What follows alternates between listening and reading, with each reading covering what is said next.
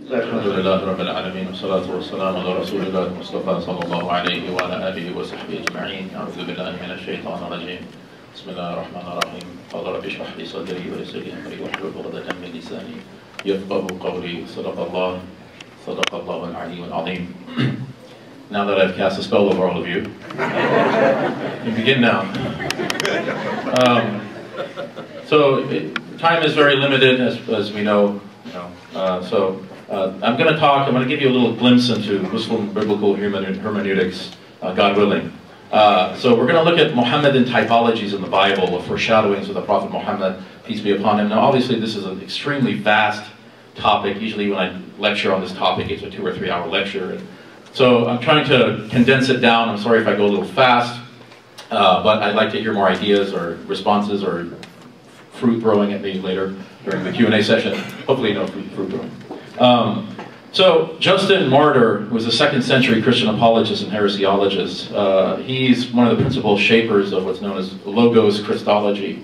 He has many treatises that he authored. One of the most interesting one is called Dialogue with Trypho the Jew. So this is a dialogue that he kind of invented a Jewish interlocutor, and they go back and forth debating whether Christ is actually the Messiah.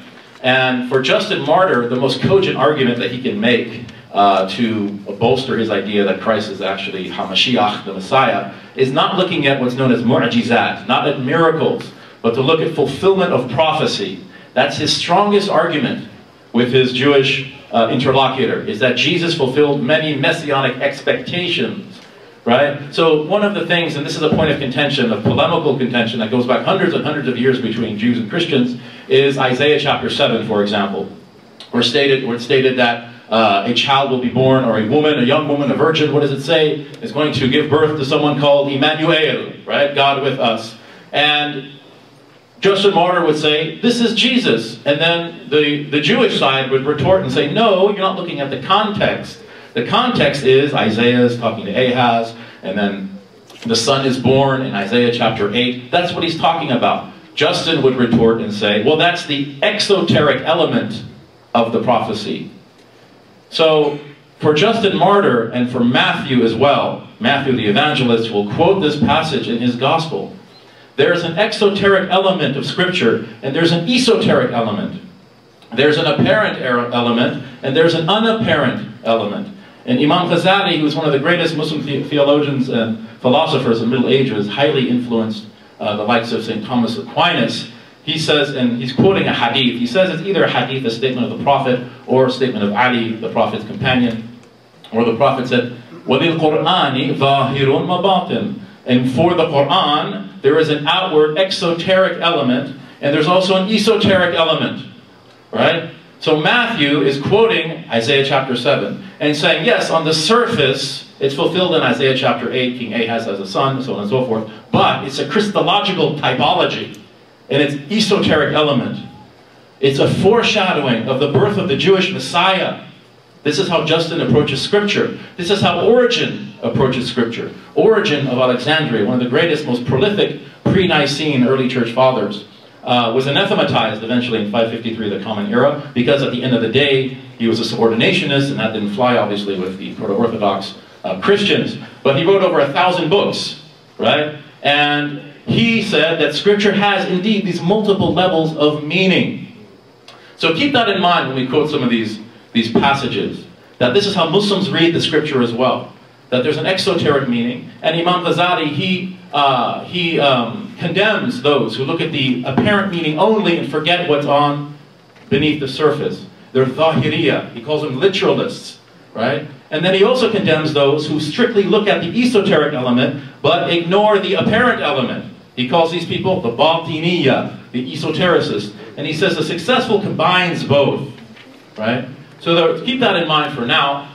So there is a prophecy that Muslims are quoting, will tend to quote, from the book of Deuteronomy, Sefer HaDevarim, the book of Deuteronomy, which God says to Moses, Navi akim lahem nikarav, achayhem kamocha, v'natati devarai b'fiv, v'deber alayhim ikol asher atzavenu, is the Hebrew.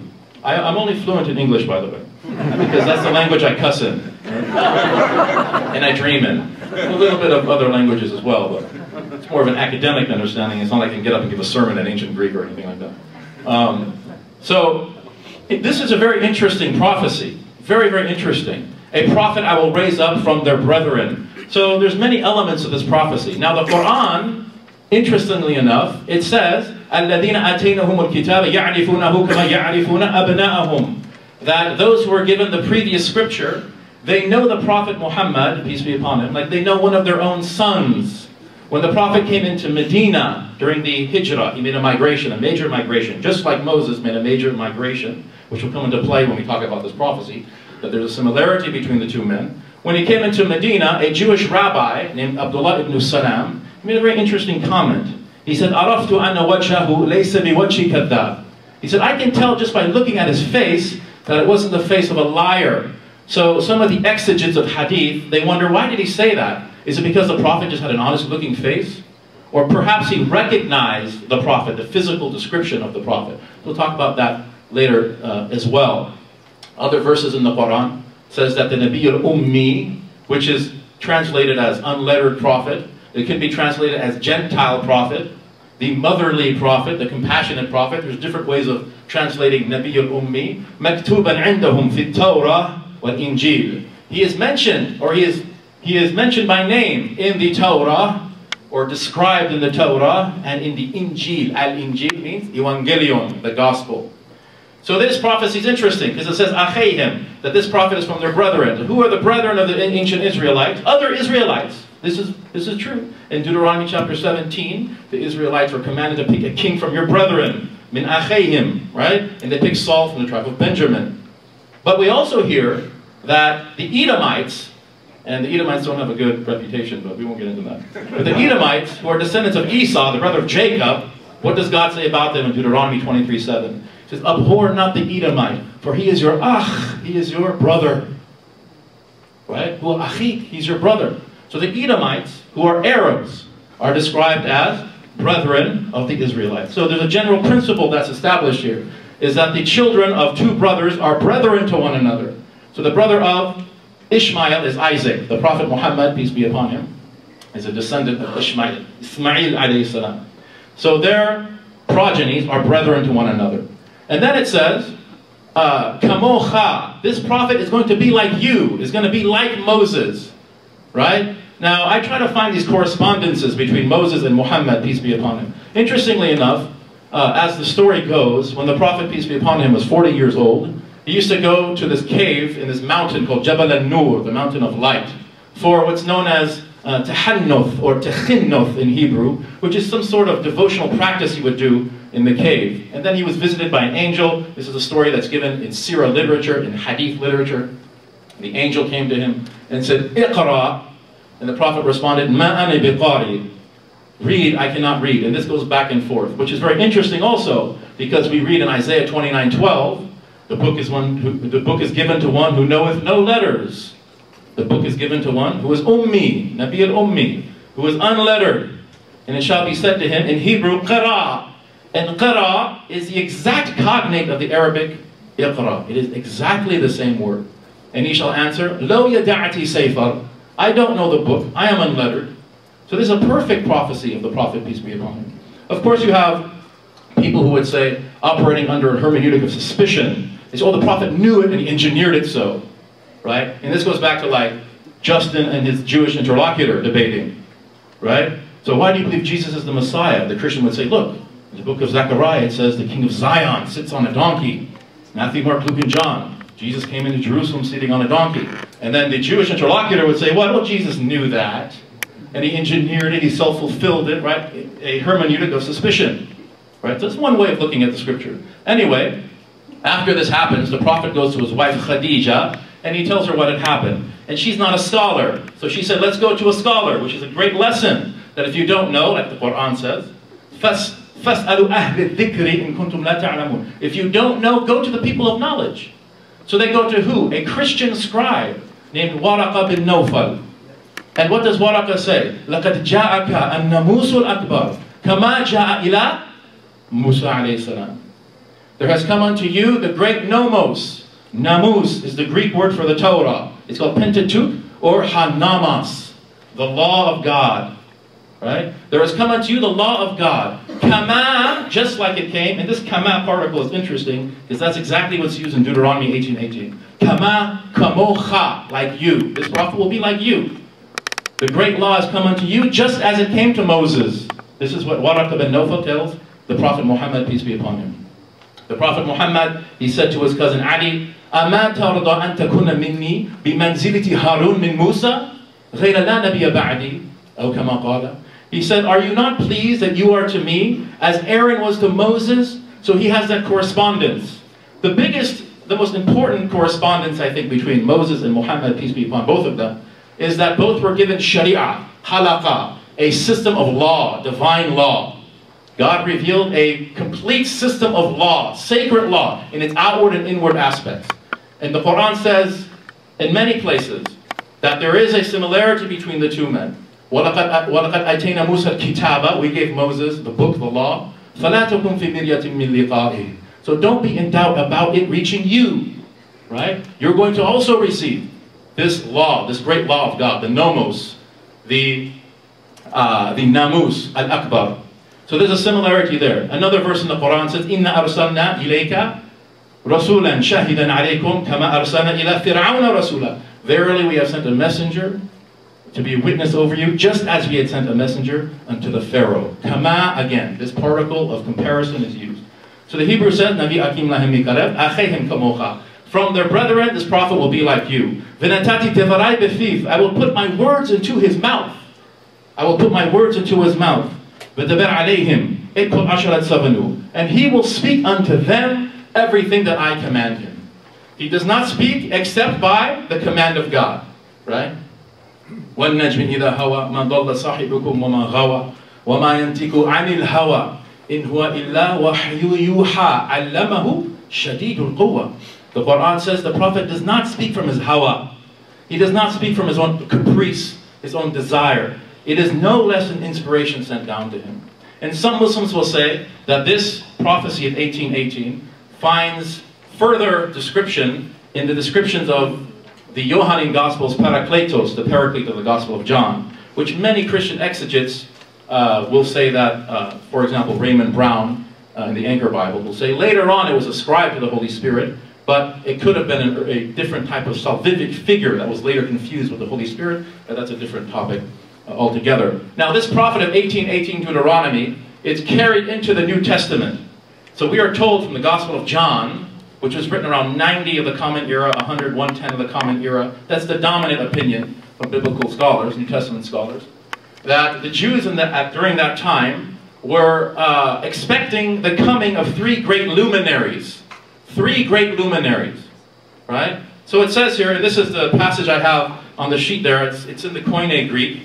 So basically it says, and this is a witness of John, when Jews from Jerusalem sent priests and Levites to John in order to ask him, Sutis A, who are you? And he confessed and did not deny, and he confessed, Uk Emi ego ha Christos, I am not the Messiah. So this is the first person that the children of Israel were waiting for at the time of the Gospel of John, according to the Gospel of John. They were waiting for the Christ. And then they say, Tion, Alidas Esu, are you Elijah? According to the book of 2 Kings, Elijah was carried up into a chariot of fire into the heavens, and there was a dominant belief amongst Jewish elements in the 1st century, 2nd century, that he's going to precede the coming of the Messiah. And he says what? He says, no, uk emi, I am not. And then they say, ha, prophetes esu, are you the prophet? Right? So they're not asking him, are you a prophet? Right? It's not indefinite. Ha is a definite article in Koine Greek. Are you the prophet? Right? And he says, ooh, which means no. Right? So these are the three people that they were waiting for, these great luminaries that were supposed to come.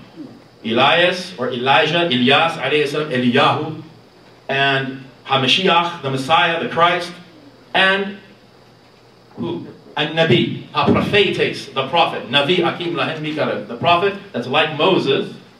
So according to Stephen L. Harris, these two people are different. The Christ and the prophet are two different, separate and distinct people. We cannot conflate the two. And the evidence of this is found also in the Gospel of John. when we read John chapter 7, there's also something I've produced here. It's the verse under that. Jesus is in Galilee. He's performing all of these miracles, right? And people don't really know what to make of him. So it says here that some of the people said, "Hutas estin aleithos ha prophetes." This truly is the prophet. This is the prophet, right? Referring to what? Deuteronomy 18:18. This is the prophet like unto Moses. And then it says, others said, "Hutas estin ha Christos." This is the Christ. And there was a schisma between them. There was a difference of opinion. Is this the Christ or is this the prophet? See, they're two separate and distinct people. They're not one and the same, right? So Muslims will say that this is indeed a prophecy of the Holy Prophet Muhammad, peace and blessings of God be upon him. Now something else I wanted to talk about, another passage which I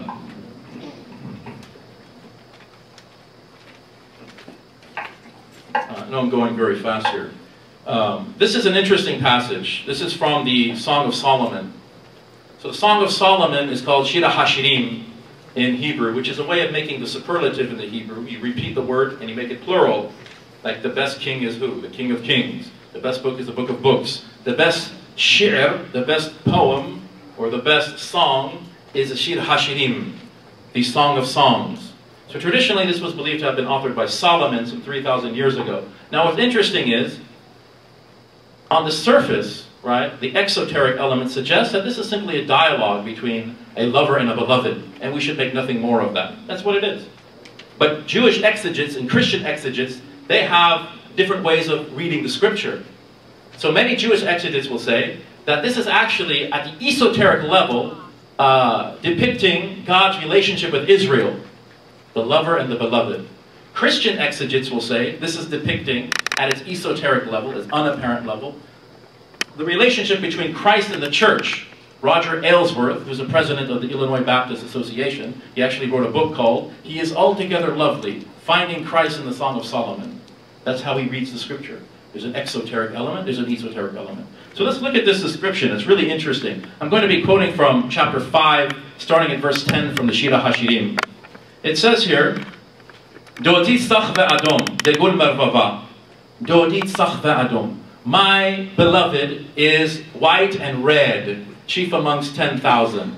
So Muslims immediately recognize, right when we read that word Dodi, we say, oh, this is a title of the Prophet Muhammad, peace be upon him. Because one of the most exalted titles of the Prophet Muhammad, according to Islamic tradition, is, according to Islamic prophetology, is Habibullah, the beloved of God. He has the station of Mahabba, the station of love, which is the highest station. Now, Dr. Naqvi, he quoted the verse, "La nufarriqu bayna ahadin min rusuli." We don't make distinctions between prophets. Right, we don't do that. La nufarriqu. This is first person, common, singular, plural. We don't make distinctions, but we believe as Muslims that God has them at different darajat. Tilka rusulu faddalna ba'dahum ala ba'd. That some prophets are above others. They have a higher station than others. This is what the Qur'an says. And we believe that the Prophet Muhammad is khayril khalqillah. He is the best of creation. He is creation. He's a human being. He's a human being, but he's the best human being. Right? So our position regarding the Prophet is analogous to Arius' position regarding Christ, represented at the Synod at Nicaea in 325 of the Common Era, when Arius said that Christ is kitisma teleon. He's the best of creation, but he's not homoousios. He doesn't share an essence with God, because he considered that to be idolatry. Right? So Muslims believe that. But he's the best human being. Like the poet said, Muhammadun basharun wa laysa kal bashari wa huwa yaqudatun wa nasu kal hajari. He said, Muhammad, peace be upon him, is a human being, but he's not like other human beings. He's a diamond or a ruby, and everyone else is a stone. A diamond is still a stone. Essentially is the same as any other stone. It's a stone, right? But it's the greatest stone. Possibly. I don't know. What's better than a diamond? I don't know. Anyway, so it says, my beloved is white and red. And if you look at descriptions of the Prophet, peace be upon him, there's a whole genre of literature called Shama'il literature. Shama'il literature. This is literature that's dedicated to describing the physical attributes of the Prophet. His physicality as well as his comportment. His khalq and his khuluq, his outward and inward, his batin and zahir aspects.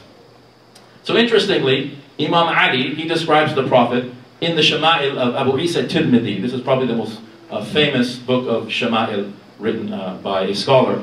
He says, لَوْنَهُ أَزْهَرْ أَبْيَدُ مُشْرَبْ. His complexion was a white with redness. A white with redness. That was his complexion. Dodit sakhva adom. My beloved is white and red. Degul mervava. Chief amongst 10,000. So many Muslim scholars would say that this is probably a reference to the conquest of Mecca, when the Prophet, peace be upon him, came into the city of Mecca with 10,000 companions and took control of the city without anyone getting killed. There was no vengeance. He parted the city, declared a general amnesty. He climbed a little hill called Abu Qubays, and he said, "La tathriba alaykum al-yawm, yaghfirullahu lakum." God has, there is no blemish upon you today. God has forgiven you. And sometimes we forget this aspect of the Prophet. The Prophet's magnanimous character, his gentleness. The Prophet ﷺ, peace be upon him, his wife said, and nobody knows better, no one knows the man better than the wife.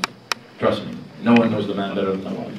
What did she say? Aisha, she said, لَمْ يَضْرِبْ رَسُولُ اللَّهِ صَلَّى اللَّهُ عَلَيْهِ وسلم شَيْئًا بِيَدِهِ قَطْ. The Prophet never struck anything. Not a woman, ghalam, imra'atan, waladan, a boy, a woman, a servant, never struck anyone with his hand. لَمْ يَضْرِبْ قَطْ. He never struck anyone with his. This is what his wife said, who grew up in his household. This is what Ali also said, who grew up in his household. You know, the Prophet at the battle of Uhud, there was a battle called Ghazwat Uhud, and the Prophet was wounded in his blessed face, and there was blood streaming down his face, and he was seen trying to catch the blood with his hands, right? And his companion said, "What are you doing?" And he said, "Help me catch the blood." And he was absorbing the blood with his sleeves and trying to catch it. He said, "Why do you want to do that?" He said, "If one drop of this blood should strike the earth, then immediately our enemies, the people we're fighting right now, will be struck, annihilated, obliterated by angels. Immediately." So his companion said, "That's good. Isn't that good? Let it flow." Right?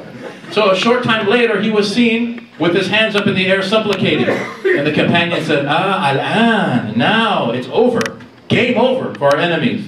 So they heard him, and he said, "Allahumma hdi qawmi فَإِنَّهُمْ لَا يَعْلَمُونَ." Oh God, guide my people, for they don't know.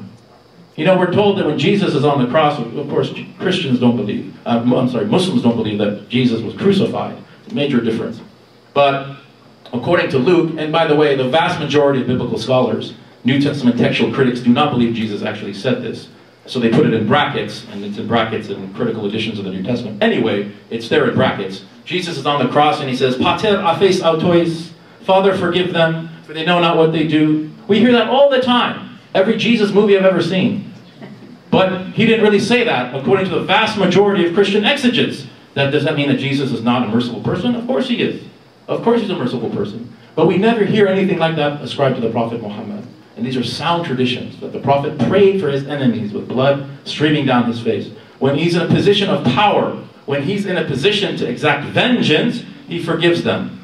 And this is because of the great prophetic and Quranic imperative. إِدْفَعْ بِالَّتِي هِيَ أَحْسَنُ. The Quran says, repel evil with beauty. Repel evil with beauty. Push back evil with beauty. This is what the Quran says. He never returned an evil for an evil.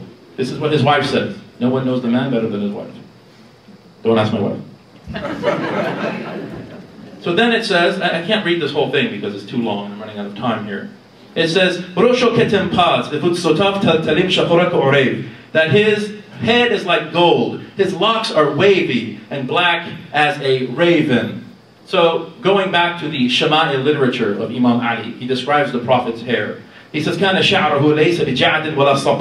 Prophet's hair was not curly nor straight, but something between that. It was wavy and extremely black. Now what's very interesting, the word orev here in the Hebrew is usually is always translated into English. Every translation I've seen is translated as raven, black as a raven.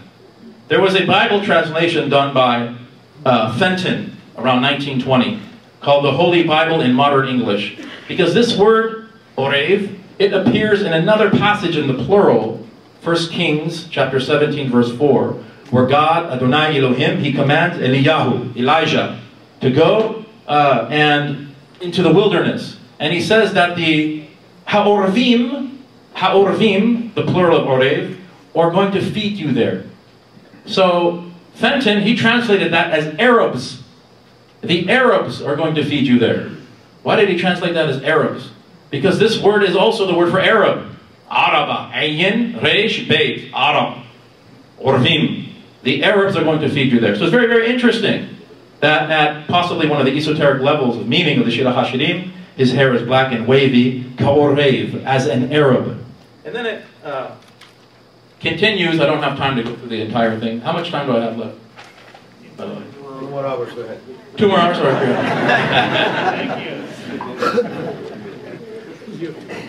right, just, I don't want to go over the time because I want to be fair to everyone. I think we're okay. Okay, so verse 15, the second half of verse 15 that I want to talk about. It says, Mar'ehu kalvanon, Bachur ka'arazim. His countenance is like Lebanon. Bachur is a passive participle.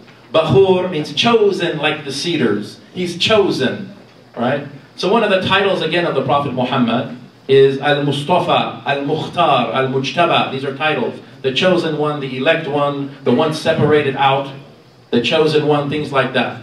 And it's also very interesting because the chosen one of God is also described in the book of Isaiah, chapter 42, the chosen one of God, right? Now, when Muslims read the Gospel of Matthew, it's very interesting for me to read Matthew because Matthew, according to Matthew, all of these expectations, prophetological, messianic expectations, all of them are fulfilled in the person of Jesus Christ. And sometimes he'll quote something and he won't justify his reason why. Why is this referring to Jesus? So Matthew in chapter 12 or 13, I think in chapter 13, he'll quote from Isaiah 42 and say, this is what Isaiah said, that, behold my chosen one in whom my soul delights.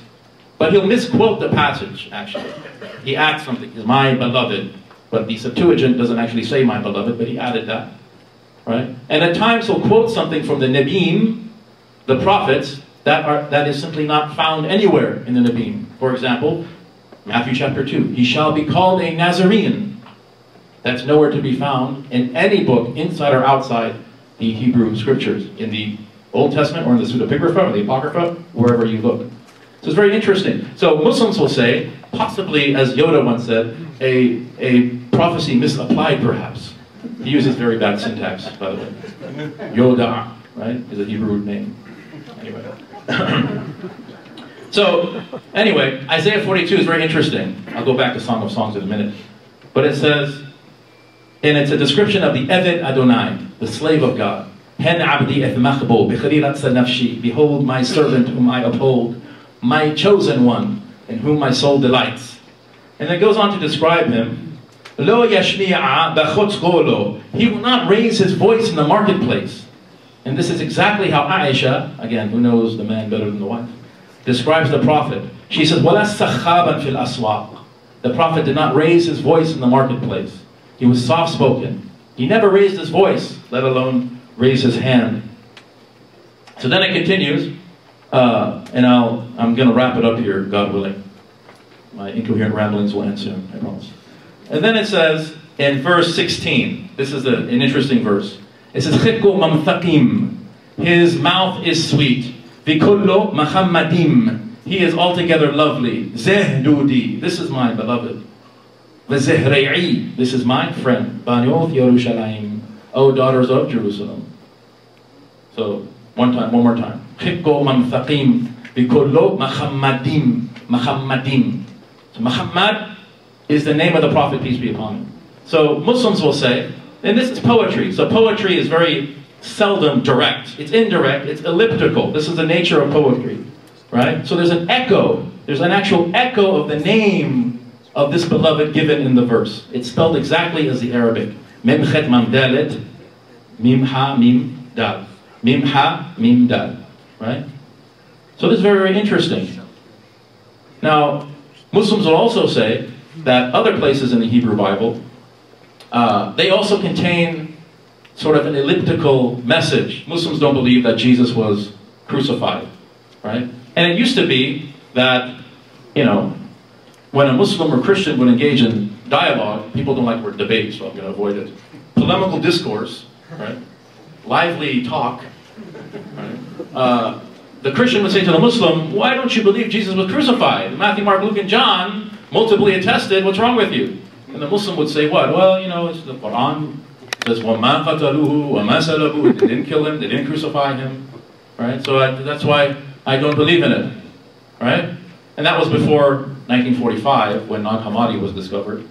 And now we have evidence that there were Christian denominations that predate the formation of the New Testament canon that certainly did not believe that Jesus was crucified. But at the time, Muslims don't know this. Muslims also don't know Hebrew, so they don't know what the book of Psalms says, chapter 20, verse 6. It says what? Ataie da'tiki hushya Adonai Mashiacho, ya'annahu mashami qudsho, bivuruf yasha yamino.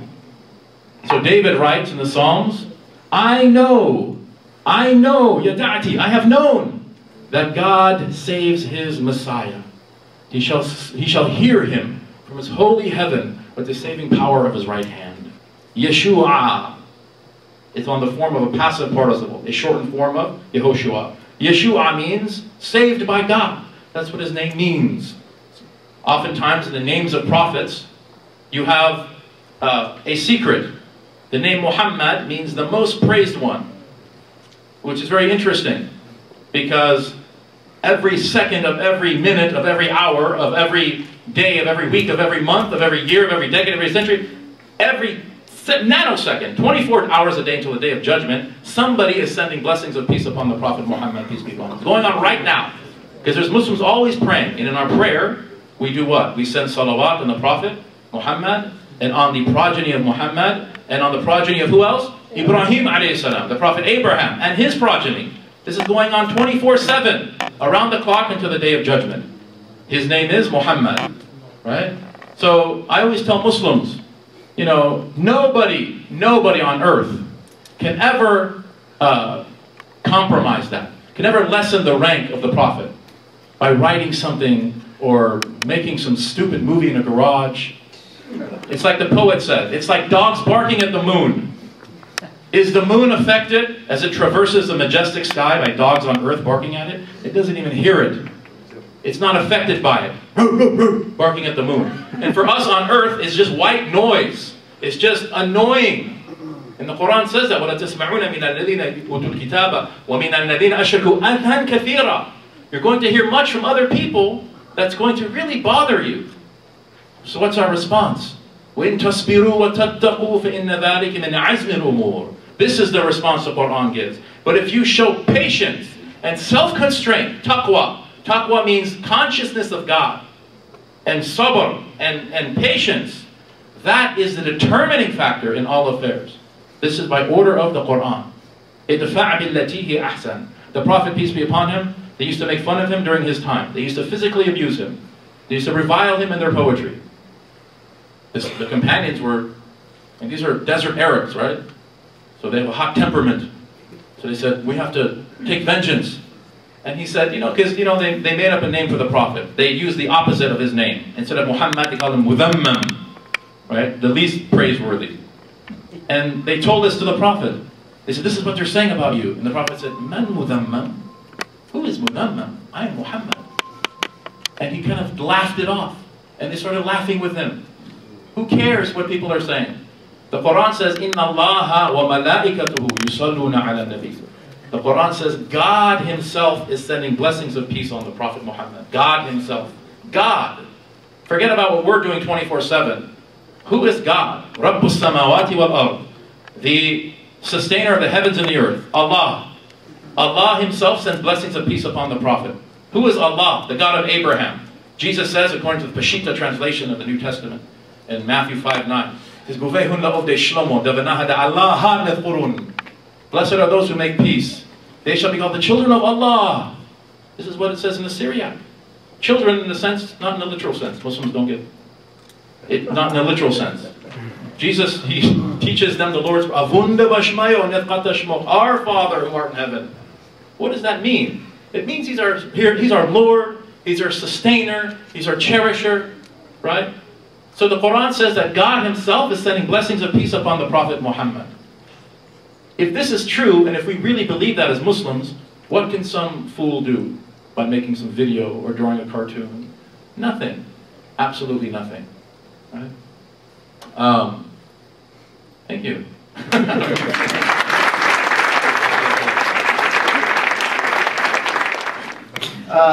This is a bit controversial, but sometimes some controversial questions can shed some light. How does Islamic faith define infidels? Are other people of the book, Jews, Christians, considered infidels? So,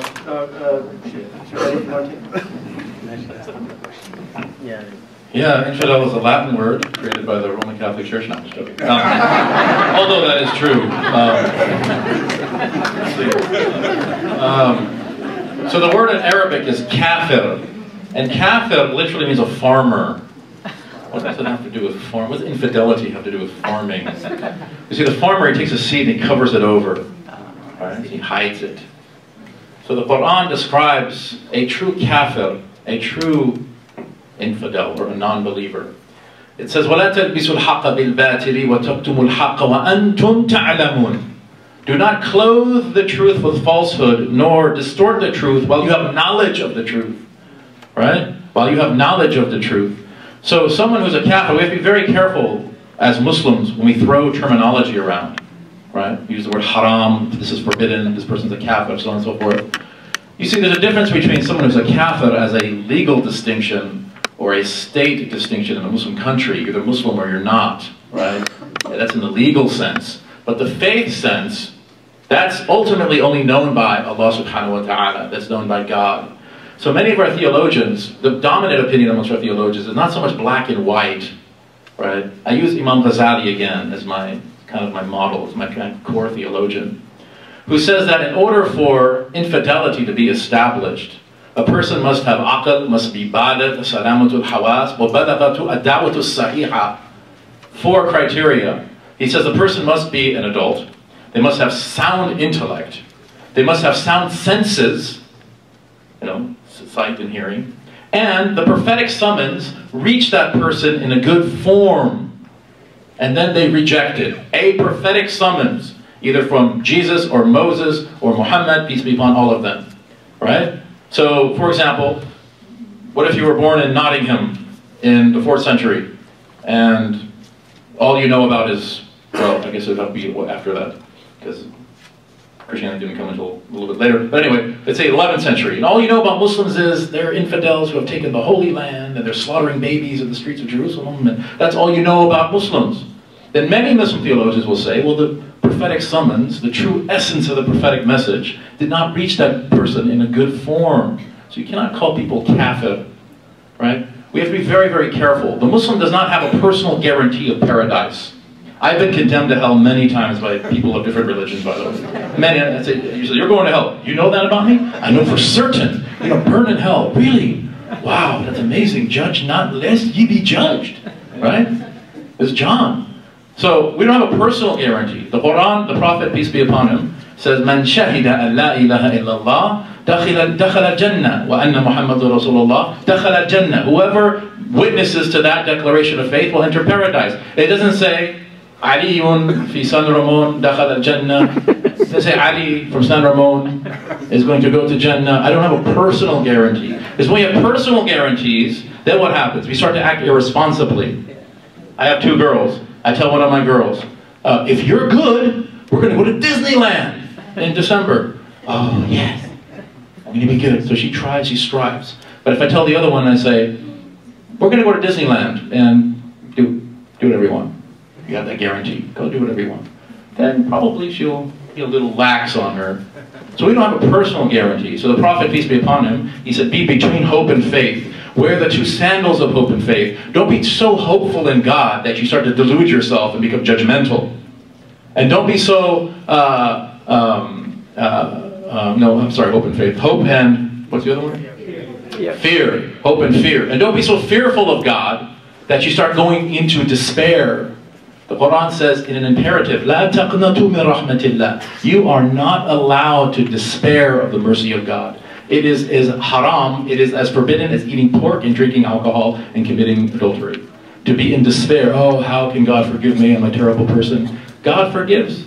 God forgives if you make teshuvah, you make tawbah. There's a beautiful hadith of the Prophet, peace be upon him. After one of the military expeditions, there was a battle, and this woman was running around frantic. She had lost her infant son, little toddler, could barely crawl around, right? And this was in front of some of the companions. And then the woman, she saw her son, she picked him up and started to hug him and breastfeed him. And the Prophet said, "Do you see that woman?" And they said, "Yes." And the Prophet said, "Can you imagine that she would take her child and throw him in a fire? Can you imagine her doing that?" And they said, "La wallahi, by God, no." And the Prophet said, "Allahu arhamu bi ibadihi min hadihi bi waladiha." God is more merciful to his servants than this woman is to her son. God is more merciful. Rahma, right? Dr. Ijaz, he said, Ar-Rahman Ar-Rahim. These are God's attributes in the Qur'an. He is Rahman and Rahim, the most merciful. The root word here is rechem, which is a Hebrew word also, which means the womb of a mother, where the fetus is enclosed. There's a beautiful analogy here. God is more merciful to his servants than the purest type of love on earth, which is the love of a mother for her son. I think I've exhausted the time, but again, it's not black and white. It's not Kafir, Muslim. We're not allowed to judge, right? Be careful we throw these terms around. God is the ultimate judge.